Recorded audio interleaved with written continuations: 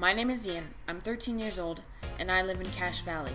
I'm an avid scout as a part of Troop 1, which is the oldest scout troop west of the Mississippi River.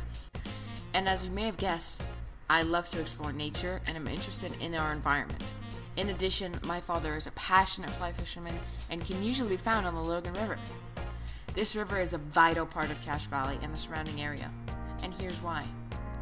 The Logan River is about 54 miles long. It starts in the Bear River Mountains in Idaho, then goes southwest through Logan Canyon. There are a few dams in this canyon that some of us Loganites call first, second, and third dam. Throughout the year, you can find people recreating at one of these dams like fishing, boating, and hiking, all along the paths they follow. As it travels down the canyon, water from its tributaries like Beaver Creek, Temple Fork, and Right Hand Fork join with the Logan River, turning a mountain stream into the river we know. As it continues into the city of Logan, it meets the Blacksmith Fork near Cutler Reservoir.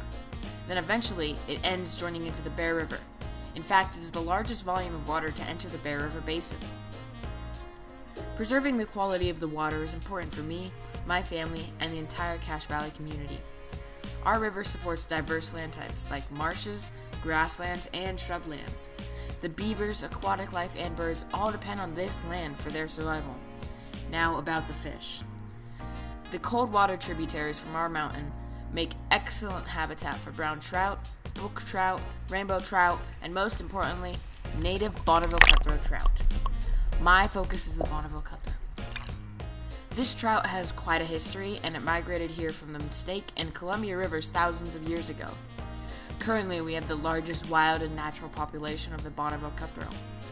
The brown trout is an invasive species, however, that tolerates warmer and dirtier water better than the cutthroat do. So, if the water quality of the Logan River is allowed to degrade and water temperatures increase, then the largest remaining population of Bonneville cutthroat trout may no longer exist. As Cache Valley continues to grow, we should all be interested in preserving and protecting this valuable, unique resource that supports drinking water, irrigation, recreation, power, wildlife, and is a huge part of what makes Cache Valley such a special place to live. The river and the fish cannot speak for themselves, and I want their voice to be heard.